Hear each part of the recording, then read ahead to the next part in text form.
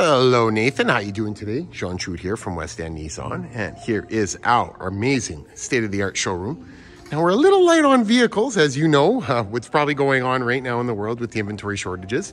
We usually have about 15 vehicles in here, but with the inventory we have, we just can't keep in stock.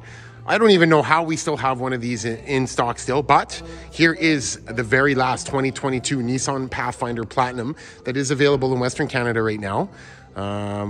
Pretty much these things have been put on hold here for about the last month and a half, 2 months, just due to the semiconductor super chip shortage.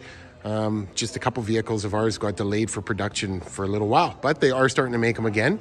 But the wait time is about right now is about 6 to 8 months. So I just wanted to let you know. But just in case this is perfect when you come to look at it tomorrow, you can take this home. It already has a bow on the top for you. Don't know if you've had a chance to see one of these vehicles in person, but if you haven't, they're unbelievable. I actually ordered one. Well, I shouldn't say I ordered one. My wife ordered one, and she actually ordered this color. There wasn't one available at the time with the black interior. This has the chestnut brown interior, so I'll show it to you right there. And when you go to the Platinum, it's the upgraded diamond quilted stitching in the front and second row. You got the full power seat on the right side as well, passenger side. It's really cool too with all the little proximity touch. It's on the back doors now. You got the removable storage here in the middle with the buckets in the second row. You also have your heated seats and your digital climate control. You'll have your 120 volt plug as well as your USB and USB-C. There's tons of USBs throughout the vehicle as well. You have your privacy shades here too if you have any kids here for the back, which is really nice.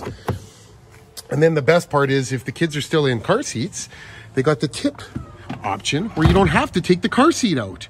So it's really nice. It's something that's super convenient for people that actually are kind of always on the go, have a ton of kids, but are sick and tired of taking the car seat out, putting it back in anytime you need to put someone in the third row. And then while I have the keys, I don't know if you can see this. This also has the motion activated lift gate.